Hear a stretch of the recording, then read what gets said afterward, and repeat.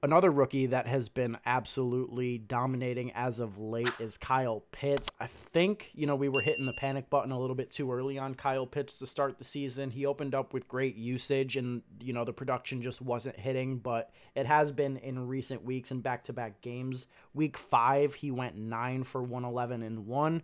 The Falcons have a bye the following week, and this week coming out of the bye, he dropped 7 for 163 on the Dolphins. He is currently tight end 5 in fantasy points per game. And, I think his ceiling this year remains tight end 1 overall. He's going to beat Waller by the end of the year. He's going to beat Kittle by the end of the year.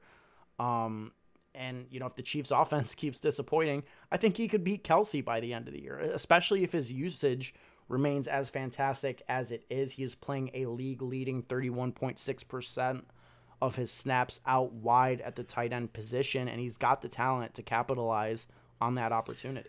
Yeah, Kyle Pitts, another player that I think we were both high on in best ball.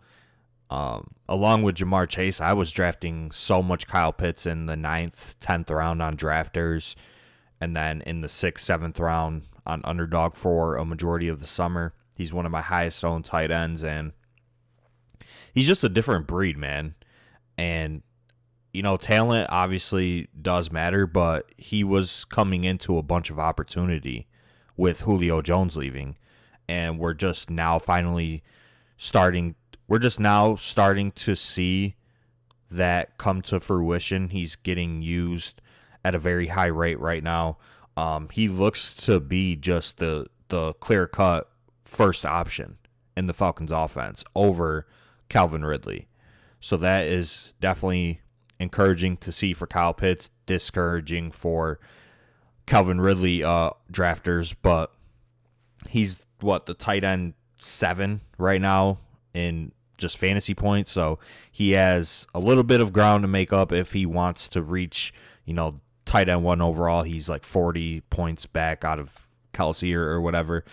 So I think that is a stretch, but he should definitely finish top 5, and I think he was one of the best values at tight end, even though he ended up being a 5th-round pick by the end of best ball season. So Kyle Pitts, great. Jamar Chase is great. And I think just the motto, or I think just you got to bet on talent, like especially with these guys that get drafted in the top 5. They have to be good, right? like these teams are drafting them with high capital. They have to be good, and I think these were 2 of the most undervalued fantasy assets this season, and I think we got both of them right, so shout out to us.